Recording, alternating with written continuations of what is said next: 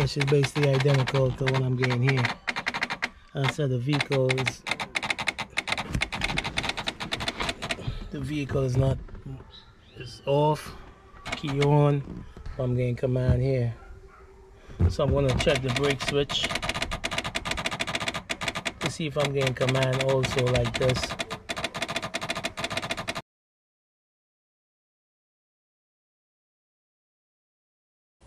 Right, so something is seeping voltage into the side of the switch when it's not supposed to, right? So I'm getting 1.24 volts, right? So what I'm going to do next is I got to figure out if it's coming from the ETAC side or it's coming from the brake side, right? So what I'm going to do is back probe, remove, see if I can disengage or isolate these wires right here, these pink wires, right? To see what side of the which pink wire is feeding voltage. Is it coming from the ETACs, or if it coming from the harness, or is it coming from the brake side?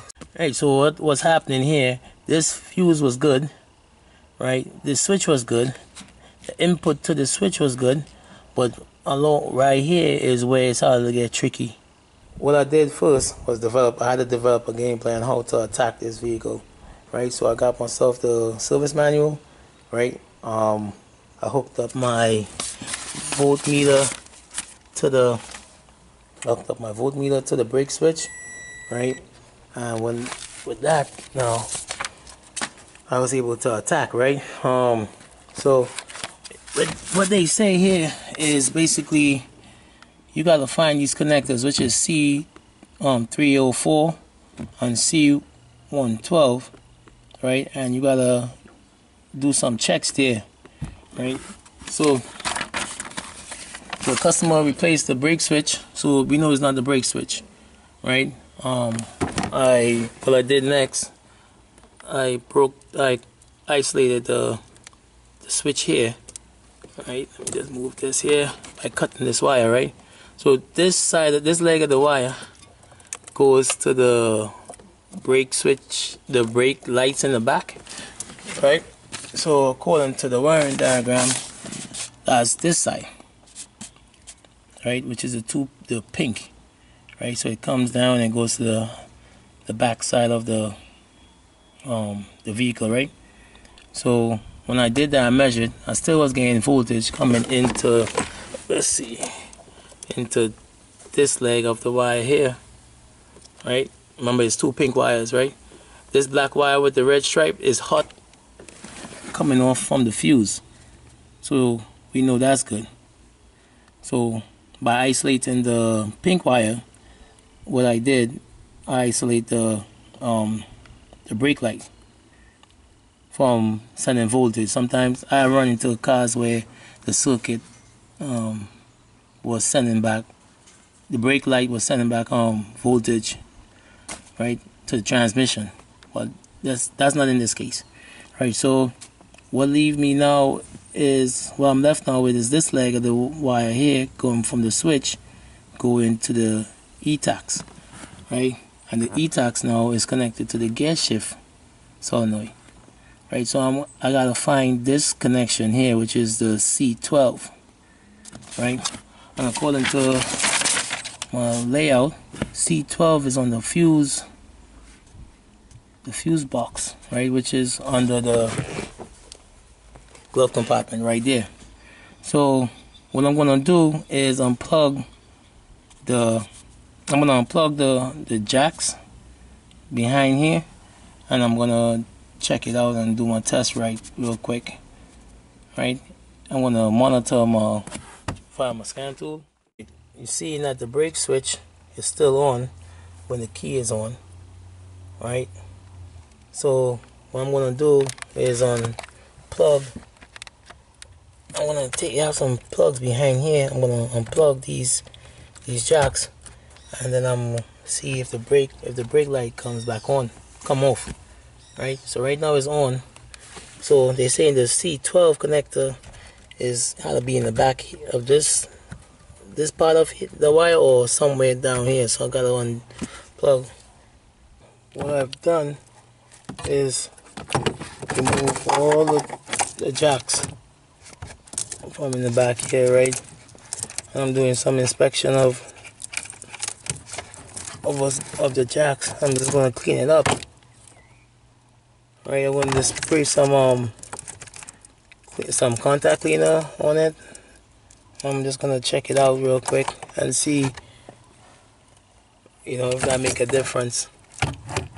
Right, corrosion tends to go, or moisture tends to go in some crazy spots.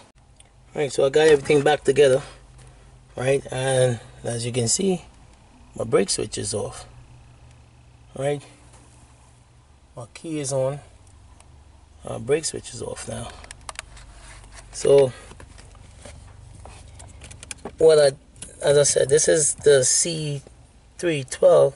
It had a little bit of stuff on it, but not much. I cleaned it out, and I forgot it. I was so excited. I said I was monitoring my scan tool and the multimeter, and when I put everything back together, I see it's off. Should I call it luck? Yeah. It's crazy, man. This one took me for a ride. So basically, what do I sum this up to?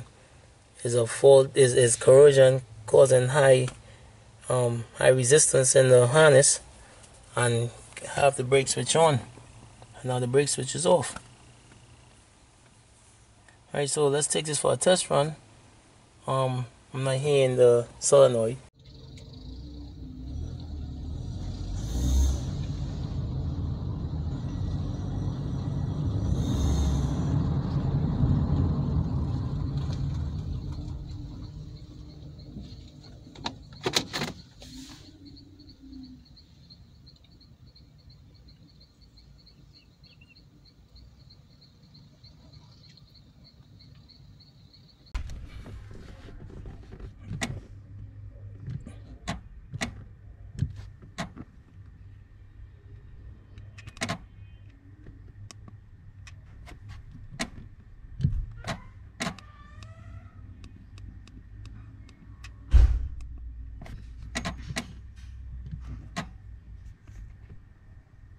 One eternity later. Let's see what's going on with these lights.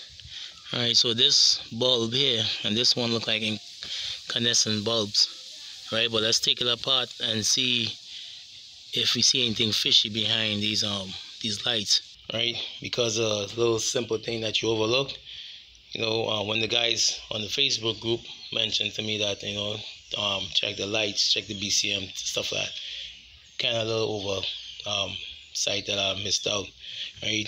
Basically, these are aftermarket lights, right? This is the indicator. Right around here is the stop light. And what it did, this is the reverse light here. So if you're looking at this from outside, you think it's a normal setup, right? This is the hood or the trunk light.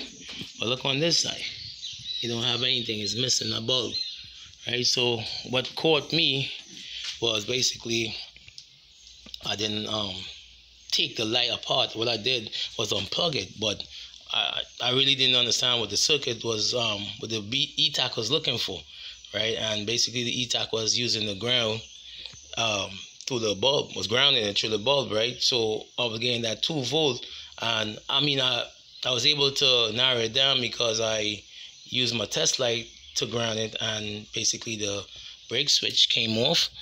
But so with the help of the guys, I was able to understand a little bit more, right? And seeing that the ETAC is using the brake light. Let's read for codes, nothing. The brake light, I mean the ETAC was using the brake light as a ground for the switch. I'm gonna sum this up as a faulty aftermarket unit. I'm not sure if the customer want to replace. They said the vehicle came just like this from Japan, so most likely I gotta see if I can replace this unit, right? If they sell it here. If not, they will have to replace the light and go original, right? But as I said, this was a good find. I learned a lot there. I was actually what I did first was I isolated the brake switch and then I was able to, track it down to be a harness issue. But basically, it was technically where the ETAX, which is a BCM, also called BCM, was looking for a ground. And as I said, man, them guys in the Facebook group, I ain't gonna lie, man. For us, thanks, man. We learn from each other. This was a learning experience, a second learning experience for me with this one. Don't run into too many of these brake light problems, but I learned a lot from this one. Be quick to blame the ECU and the PCM and the brake and the ABS and a simple thing as a light bulb. How the logic is written up.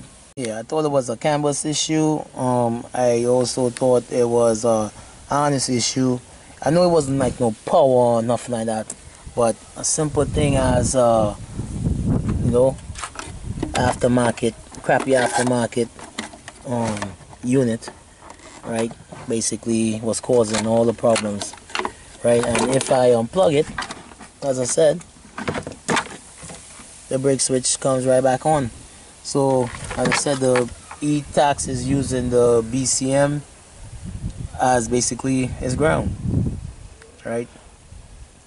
So I hope you learned something. I learned something, right? As I said, thanks to the guys on the Facebook group, right? Yeah, appreciate all the support. Until next time, take it easy. Don't forget to like, subscribe, share, comment. Don't be quick to throw parts. I did not throw any parts on this car. I just was able to use one of my guys. He had the same model vehicle, and I just used his light to test what's going on, and yeah, it's solved. Right, so until next time, take it easy.